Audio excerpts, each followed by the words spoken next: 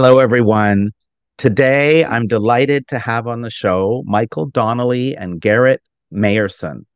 Michael is the head honcho for Barrier-Free Contractors, which is based in Cape Coral, which is near Fort Myers, Florida. And Garrett works with him, but is also a disability inclusion consultant. So we're going to talk to them about the amazing work they're doing in the housing space in their area. So welcome to the show, guys. Nice to be here. Thanks for us. So Michael, let's start, if you could, by telling us a little bit about your company, what it is you're doing. Well, I've been buying and selling real estate since 1981. I learned the construction trade through a lot of mistakes on my own properties. Now, leading up to about 6 years ago, I was always looking for the money. What can I buy next? What can I build next? What can I do to find a way to keep the hamster wheel of money making going? And I got damn sick of it. So what happened was I met an individual that said, why don't you get involved with helping disabled and seniors to have a better life? Now, I knew nothing about that. I mean, I knew about disabled and seniors, but I didn't know what kind of life they had and why I should get involved in it. Well, long story short, I listened to what the guy had to say. It was on a Saturday. On Sunday, I started researching it in my area. Found out there was nobody really doing it. And I couldn't figure out why, because it seemed like it was a market that needed help. Just back up a sec. Sorry. Yeah. When you say nobody was really doing it, you mean nobody building accessible housing? Is that what Nobody you was mean? building accessible housing or truly getting involved with retrofitting accessible housing. I So see. that was amazing to me because it was a market that wasn't being served. And I thought, well, let me do some research. So about 2 or 3 days later, after checking it all out, I was in the process of building about 40 to 50 homes at that time. And they were all Per year. was that Per year, right? 40 to well 50 homes a year? no, about Oh. 100 and some odd homes total. But I during see. that specific time, I had about 45 houses in the ground being built. Oh, I So, see. yeah. So that was fine. I had to finish those houses. But I thought, why don't I get involved with something that's truly going to help somebody? It would change their lives. It would change my life. And nobody was doing it, like I said, basically. I found out later that it was going to take a massive amount of invested capital to make that work, which I didn't think it would, but that's okay. I got involved in it, learned the process, and now 7 years later, I'm an overnight success. Okay. 7 years. It's just about, yeah. So What does that mean to you to be a success? Like, how do you define it? when I walk out of a job, when I change the people's lives that are in a wheelchair or can't get out of a bed, or the caregivers that are involved with them, and I can change their lives and make their life better, they are truly satisfied. Not like most people that want something more and more and more, ego driven on a daily basis. I was able to find true satisfaction as a contractor when I was done with those jobs. Changed my life completely. So that's where it is. And that's what I do now. And the overnight success thing was marvelous. It's truly a great thing in my life and in many others. So your company builds housing that is accessible to begin with, and it also retrofits existing homes to be accessible. Is that correct? Yes, I do. I'm currently building 3 side by side right now we call them accessible barrier-free homes.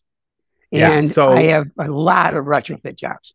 Oh, wonderful. So let's talk about the new construction. What are you doing differently with your construction style that makes these homes accessible, barrier-free, according to your criteria? What are important architectural and building things that you do? Well, first of all, it costs me no more money to do the accessibility side. And what I mean by that is I had them engineered so that there was no steps going into a house, no steps going into the garage, all the way through to the laundry room.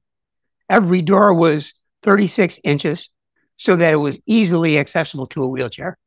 I have roll-in showers, which now a person in a chair can take a shower without having to be assisted in every capacity to get over a curb or to get into a tub. So that I call that a standard barrier-free house because it can be utilized by anybody that's got mobility issues. Now we get more intense in terms of We can do more universal design things, which are specialty items. But to have a basic house like that enables somebody to have a much better, more independent existence. So, Michael, are you able to sell these homes at a competitive price compared to builders that don't do these types of features? Let me tell you the coolest thing about this is that the house, you got a second for a story? Please, absolutely. All right. Share Well, a story. here's the deal. I have a lifetime associate, actually my Dominican child named Jose. Jose and I had to go do a warranty job on a sliding glass door that wasn't working properly. The lady was Cuban. Jose speaks Spanish. We went into the house. She had bought the last of the barrier-free houses that I had built a couple years ago. So she got us over there. Jose said to her, "Do you know what kind of house you have?" And she said, "I like my house, but I don't know what the heck you're talking about." So he walked her around to every one of these accessible features. And she was blown away. She did not even know it. Okay. And she said, "Oh my God, my father-in-law can now come to visit me because he could never get into the houses that she had." I love so it. My point in telling you that story is probably one of the greatest marketing scenarios that I've ever been involved with, because what it said to me is this, that house will sell to anybody, but we've increased the market by 10 to 15% based on seniors that can't step up and people in chairs that can't get into homes. There's a great market for it, and nobody's tapping it except us. Why do you think that is? Because I think that people get caught up in, like, the big home builders, especially, they're not willing to change. Yeah. Well, and believe me, when I say the 7 years to an overnight success, it takes a lot of investment capital and persistence and patience to get through this thing, to know what you got to do and to make the changes necessary to help others. Right. Well, that's wonderful. I want to bring you into this conversation, Garrett. So you describe yourself as a disability inclusion consultant. Tell us what that means and what you do with Michael in his business. Well, that's a very good question. To me, it means, first of all, I was born with cerebral palsy, so I've lived with a disability my whole life. And because of that, I've seen issues like housing accessibility being an issue for me and a lot of other people. So I take it upon myself to say, when I graduate college, what do I want to do for a career that was obvious, which is disability advocacy and consulting. So what that means is I consult with people in terms of saying you have to make your community inclusive because it's the right thing to do. And there's also money in it for you. So, and people, once I explain it to them, they often pay me for it or want to hear my opinion. And how I work with Mike is, from my perspective, telling him why barrier-free housing is important and helping him market it and get the word out. And he's even teaching me construction, his methods and secret sauce, so that we can bring this down to my neck of the woods. You're on the other side of Florida than him. So, Garrett, when you're promoting Mike's vision in your area, what are you saying to contractors? What are you saying to the people you're trying to reach? Well, like Mike said, we have to find the right kind of people, because there's people that don't really want to do this. So I'm saying that it's the right thing to do. It's the same as any other home, and it's common sense. And what is the main pushback you get? You say people don't want to do this. What is the main pushback you get? The main pushback I get is that they don't want to spend money. It's costly to do this, and they just don't see it as a viable opportunity. So we have to persuade them that it is. Okay. So, Mike, do you agree? Like, you're a success after a certain amount of investment. You put in a lot of capital to do this. And I know that you're a bit of, an unusual person in terms of contractors around the country that I've talked to. What do you say to people you're trying to encourage to do this, to get them to see the bigger picture, when they come back at you as we can't afford it? Well, they can, but a lot of them won't really listen. I personally will help finance them. Really? Oh, yeah. You have a financing arm? That's well, cool. I've done that in my life. Yeah. So if I've got to take less for a job or have them structure payments to me over time, I will do that. The main thing is to walk out of there with a happy to change a person's life, because in the reality, the long run is to look up above us and to make sure that we end our lives in a way that I call it finish with a flourish. To find a way that will help others only helps me, helps Garrett, helps people that are in this to have a better life for those that we're helping. And of course, ours, we've enhanced our ability to meet our maker the proper way. As far as the investment goes in this, an ounce of preparation on the new build is worth everything. Because I was at a $3.5 million house on Wednesday last week. The guy, no matter how rich he is, and this is one of the great things that somebody told me was, we are all temporarily able-bodied. That's so true. Okay. So this guy had multi-million dollars. Now he's in a power wheelchair. It just happened like within the last couple of months. So the house that he built had steps that he couldn't access.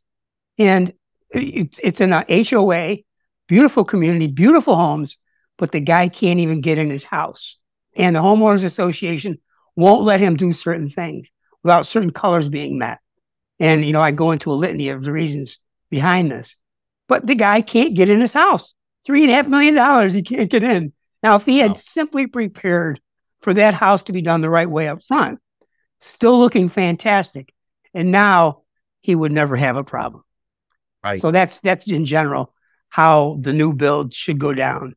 Everybody should know that they should build a house for a possible problem down the road, and yet it looks just the same and it looks beautiful. So one of the things that I noticed is that you have an active YouTube channel, and we'll share that with the listeners later. But you have an active YouTube channel with a lot of informational videos on it. What's your thinking around creating the YouTube channel? Two things. First of all, broadcast the message. To be able to tell somebody how to do a barrier-free bathroom or roll under sink or a certain way to open a doorway and enlarge a door, or to build a house the right way, to do it from scratch. That was the basic message. And it goes back to, let's just help people have a better life. And Garrett's a big part of this, helping monetize that in a certain way to market through this whole thing is a huge plus. Now, that's the best way to make money, isn't it? To profit from helping somebody. And that's kind of where this whole thing was going. But at first, I didn't even think of it as profit. I thought of it, let's broadcast the message. But it turns out a lot of people are looking at it, and there's a way to do that. The marketing of it to help others and to actually make some money with it. So, Michael, I understand that you have developed a nonprofit side to this. You've developed a foundation, or can you tell me a little bit more about that? Called Liberty Access Foundation. Yeah. The goal behind that was I saw on a yearly basis the Wounded Warrior Project, which would be done once a year, which was great, fantastic, but it was done once a year. What about the rest of the people out there that need help now? So what the intention was, because subcontractors or people like myself, we can do some free projects, no question, but you can't do it consistently. You've got to be able to keep your business floating. So what the foundation was built to be able to accept money and to be able to do 2, 3, 4 retrofits at a time, utilizing the subcontractors and paying those subcontractors at least a decent wage so that they're willing to go in and get these jobs done quickly and efficiently so that we can multiply the efforts versus that one a year. So, Garrett, how has your housing search been impacted by meeting Mike? Well, it's actually been impacted in a number of ways because the plan is at some point to try to build that type of house that he's building, which is an accessible barrier-free home in my neck of the woods, which is going to be huge, really huge, if that can come to fruition, which I hope it can. And to do that, you need to find local, like Mike, you don't build on his side of the state, right? Your projects are primarily on the west, right? Well, I could go over there without any problem doing that, and I would for Garrett. But to be able to find, and Garrett's searching for these people, to find more contractors out there that would just follow my lead, basically. Yeah. We can give them plans, we can show them how to do it, and they don't have to go through the overnight success thing of 7-year learning curve. Okay, they can learn right from me from Jump Street because they're builders. Right. They know how to do it. It's just a matter of constructing the home in the right way. So What do you think, apart from cost, are there other things that we need to do to reach these contractors to get them to build more projects like this and to give Garrett an opportunity to have this happen in his side of the state too? Well, Garrett's on the mission now to contact these people, the contractors out there. And if they could speak to me, which I can only do so much in terms of marketing. That's why Garrett's heavily involved in this, and it's great. Mm-hmm. Another gentleman named Vinny Venagopal is also working with us, and the three of us are really marketing this heavily. And the idea is to connect with a couple contractors, have them speak to me, let me show them how it's done, and the reason behind this, and that is profit with a purpose. Now, if you've got that, if you can still make money and have somebody be happy like I was describing to you earlier, there is no better feeling. But I got to tell you, there's very few that truly have the heart for this. Yeah. What do you think that is? Agreed. You know, agreed. I mean, well, I grew up as an idealistic child until I was probably about 16 to 18. All of a sudden, I got to make some money. Changes your whole life.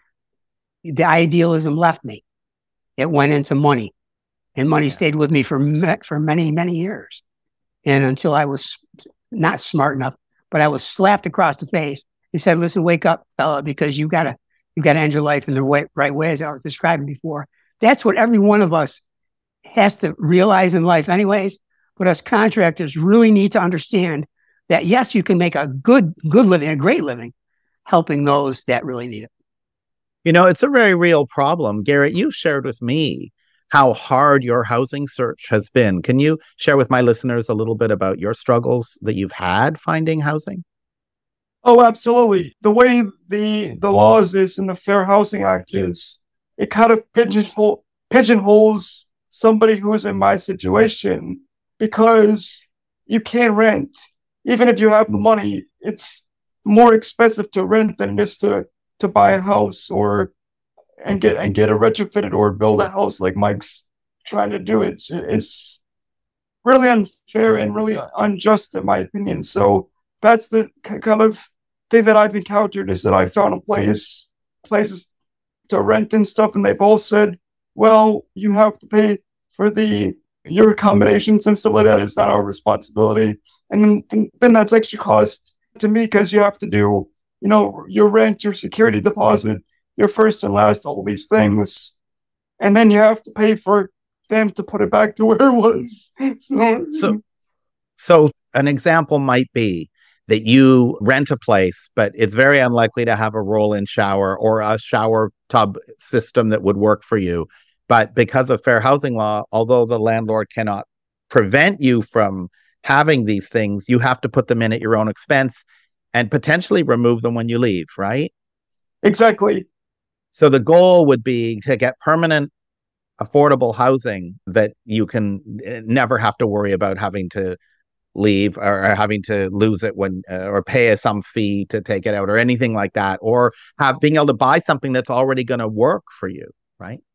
Right, that's my goal. And unfortunately, unless someone is selling it, currently there's nothing like that on the market unless you build it.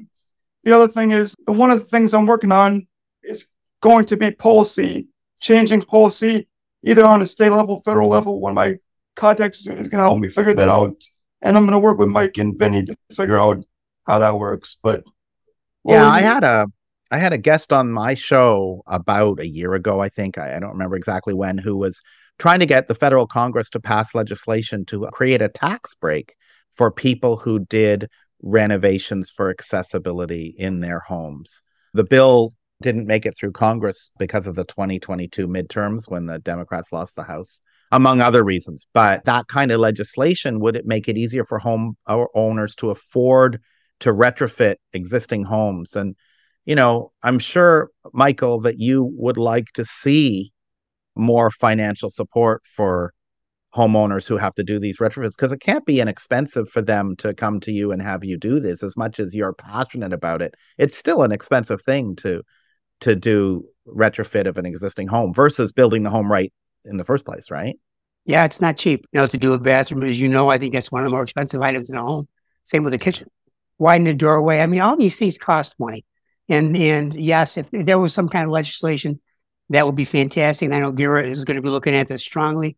But in the meantime, you keep the ball rolling. If I can find a way to help somebody, I'm definitely going to do that because it only makes sense. Now, they pay me monthly. They pay me when they can. All that stuff is going to be applicable to each individual person, but it's doable. And it's just so much fun to do. It's just great. Do you guys think there's a role for education to help society look at housing differently than the way we do? Absolutely, but I do think that there's a role because, in general, people don't look at it. If you don't know somebody with a disability, you're not going to look at it and say, "Oh, wow, this is not accessible." You're not going to look at it. People don't even know what barrier-free is. We have to explain to people what it is. Yeah, and also that is so true. I'm telling you, that is, in a nutshell, why we have to broadcast this in a huge way. Because people like me, it had no clue until I started getting into it. Once I saw it, I'm like, this is unbelievable. The need is incredible, but I didn't know that. And so you just gotta keep pounding away at broadcasting this, which is what we're doing. One of the things that I've found in my several years of doing this podcast and in my advocacy in my own community in California is that we have to also be thinking about the fact that we have an aging society and we are not building housing or communities for that matter with an eye towards that. Because like you mentioned before, one day you could be high flying and not even thinking about this. And the next minute you are disabled, or as you age, you lose mobility.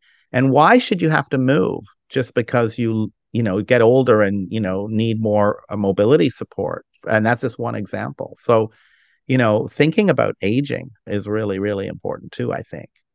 Yeah. Vinny is heavily into he's got his CAP certification. That's right. He was telling, okay. Yeah. And so he's on that side of our equation more so. We're all involved to a degree in all of it, but Vinny's more in that world than I am. But the aging in place thing can be when you're 30 years old till you die, or you're just a senior and you need a place to stay without going into assisted living facility. All these things are applicable. How do you make their life more independent and fully accessible? So, everybody has their own story, and you just got to adapt to that story and make that home better. And that's the beauty of building new, because that person can basically describe to you, to customize their own features, what they need to make their life better. Yeah. 2 points. First of all, for my listeners who don't know, CAPS stands for Certified Aging in Place, and it's a certification that people can get to have a specialty in helping people to do that. The other point I wanted to make is we need to start thinking about how we build communities, not just the individual houses, but whole communities, so that when you leave your house and when you want to go visit your neighbor's house, or you want to go to something in your town or nearby, it is accessible as your own house hopefully will be. Yeah, that's a good point, Stephen. I will say that because as a person who is in a chair, when I go to somebody's house, that's not my house, I have to bring a ramp.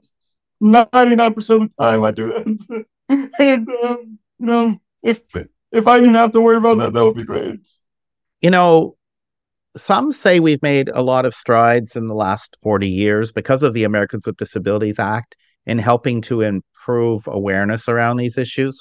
But I personally think there's a long way still to go. And I think that the issue of how we think about construction, and correct me if I'm wrong, Mike or Garrett, but how we think about building communities, building houses and building housing and building neighborhoods, we have a long way to go. To say the least. Yeah. Okay. Every house that I go into, I'd say 99.5% of the homes that I go into are inaccessible in some fashion, if not in all fashions. So yes, we have a long way to go, but not as far now, because we've got people like Garrett that are willing to knock on doors and to start spreading the word and getting into the community build scenario. I'm in contact now with some groups of money, okay, that are interested in doing that. But I will not work with anybody that doesn't have a heart for this. If you have a heart for it and you want to put your money up, fantastic, but don't put your money up for the return on investment only. The return on investment comes from the overall perspective of helping the other people. And I will add too is that, people really, they need to think about apartment buildings too when it comes to real estate development. I mean, we're building housing so that people can have permanent housing, but if somebody doesn't want to buy a house right away and they want to be able to stay in an apartment building, that needs to be considered too, because I don't need any BS excuse. Somebody telling me, oh, I need to think about the structure of this building. Yeah. So, Mike, if you could align the universe and jump forward 5 years from now, what would it all look like in your world, in your business? What would it look like 5 years from now if you could make it happen?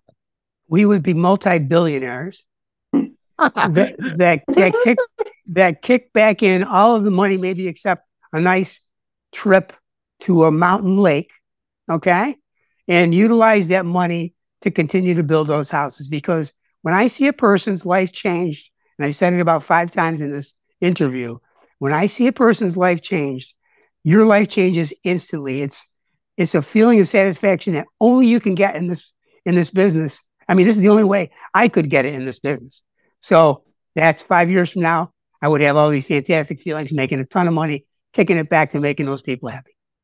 What about you, Garrett? What would you like to see the world look like in 5 years? That's a very good question. Honestly, I would like, besides me being multi-billionaires, but and Vinny, I would really like to see the world more accessible and housing more accessible and barrier-free and universally designed. And I think that's what we're doing.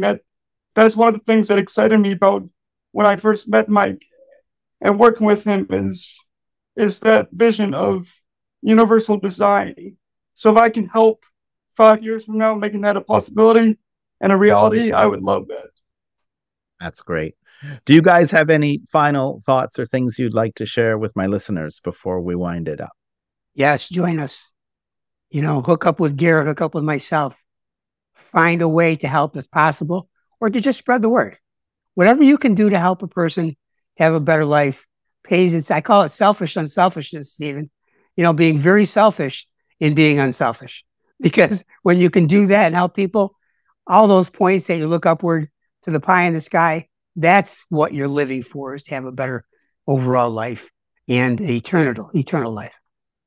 And I would like to add to that, as Mike said, we're all temporarily able-bodied. And so you really have to think about, that you're not going to be able-bodied forever, and that accessibility is really important, and it is viable, and there is a profit to be made from it. And it is a good thing for people to be barrier-free and universally designed, and it's just good for everyone. So I want people to think about that.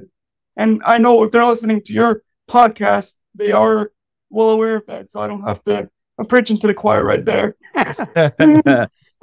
Well, I think my listeners will be very interested in hearing about your work, Mike, and your work, Garrett. And I will absolutely enjoy sharing our conversation with my listeners and hopefully with a broader community, and helping to increase all of our general awareness about the importance of all this stuff. And I want to thank you guys so much for making time to be on my show today. Thanks, Steve. It's my pleasure. Very much so. Thank you very much.